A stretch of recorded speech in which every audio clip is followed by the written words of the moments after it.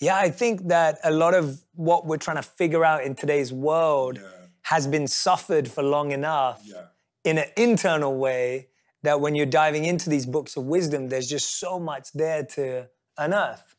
Because people have been through the same challenges for decades and decades and decades. The problems have already been solved. Yeah.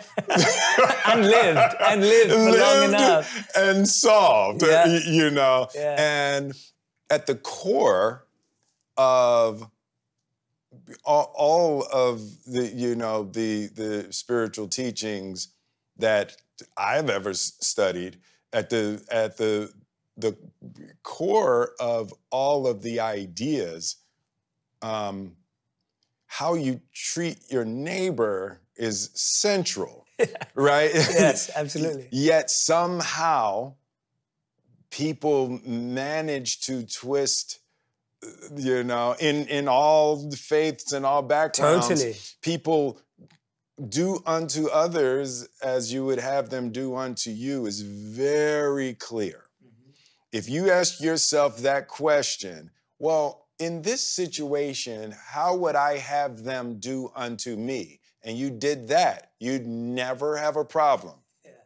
Because the answer is never going to be, I think they should curse me out and spit on me and whoop my ass because I was tripping. It's like, you just, you know, I mean, I guess somebody maybe. No. I think you're right. I think you're right. If I were in this situation, how would I want them to treat me? Yeah. Right? It's huge. It's the most simple, yet the most profound. Most profound. Our teachers in the ashram would always tell us, and I've said this to you before, but they'd always tell us that these principles, you'll learn them on day one, you'll think that you know them on day two, but you spend your whole life trying to realize them. Yes. And that's the challenge with us, that we take what we learn on day one and what we know on day two to be like, I already know that. Yes, exactly. And then the teaching doesn't, what I love about what we've been doing is like, the teaching gets to like reveal itself to you. It's like, it's always opening up. It's like a lotus flower. It's always blooming. It's not like, oh, it's open now, it doesn't matter. Yeah. It's like always opening up to you. And if you give it that time and patience, then you can truly see it grow and bloom into something. But if you just try and force it open, it just, I mean, you know, if you forced a flower open, it would just break. And that's what happens.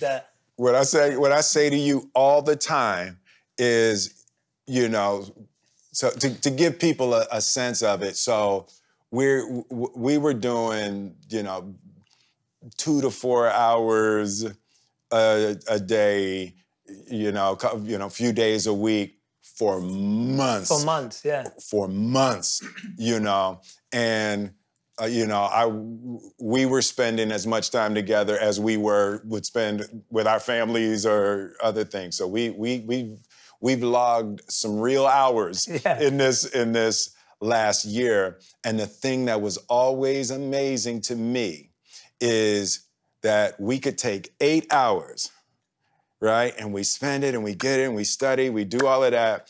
And you leave my house and I pick up my phone, how quickly somebody could snatch me. I was like, and it really is a serious moment-to-moment practice to remember to be nice to people. When you get sucked back into the foolishness so hard and so fast, and that was frustrating to me for a while. Like literally, we would do 8 hours, and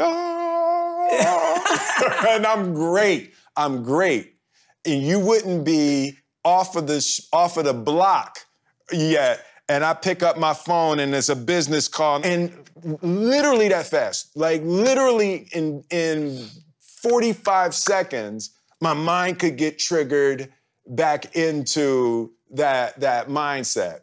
You know, I know now that's just, it's every day. Yeah. It's, you don't get to know it and be done. Yeah. Like it's a daily practice for the rest of your life to be able to deal with the foolishness of this world in a way that's productive, and kind. Yeah. Now everyone knows I'm terrible at what I do. Well, I know.